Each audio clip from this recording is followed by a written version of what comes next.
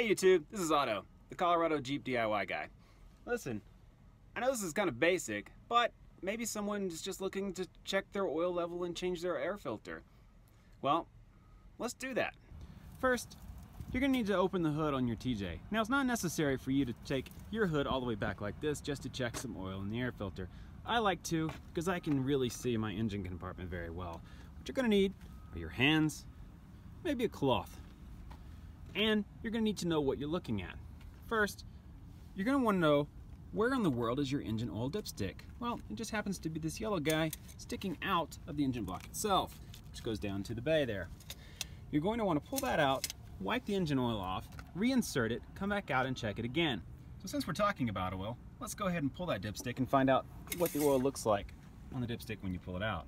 You can see it goes all the way up and down the dipstick because the engine is running and moves oil around in your engine compartment. Also up the dipstick chamber, which is that hollow tube now that I just removed the dipstick from. I'm going to wipe this off, reinsert it,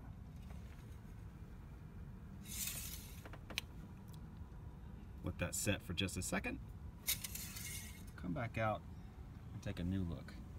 Now there's definitive lines on the dipstick on both sides.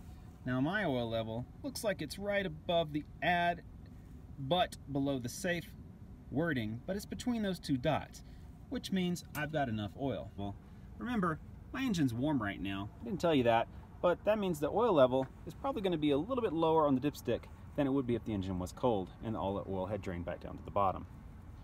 So keep that in mind when you're checking either warm or cold engine. Next, let's go to that air filter.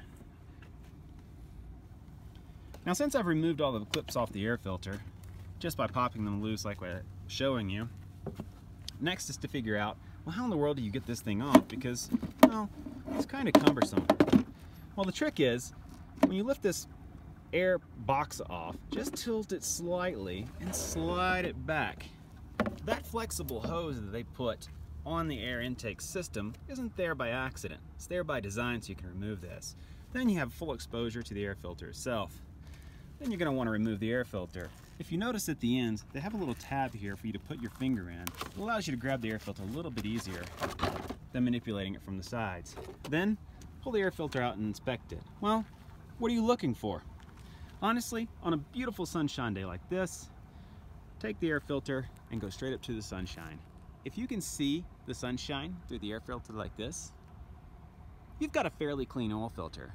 If you don't, well, you probably should look at changing it. Me, I've got a good looking filter. I'm not going to change it right now. Remember, it can be dirty on the edges like that. What I'm really worried about is the air going through. I don't want it in my intake system. So now I'm just going to replace my filter and let it run until the next oil change, or at least until I check it again after some heavy off-roading. Then you simply lift your box back, settle it in place,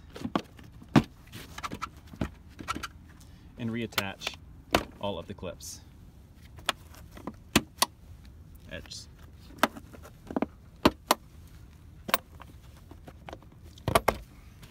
And the tricky one, done. And that is checking your air filter and your oil level. Simple things on a Jeep TJ, but I thought you might want to know.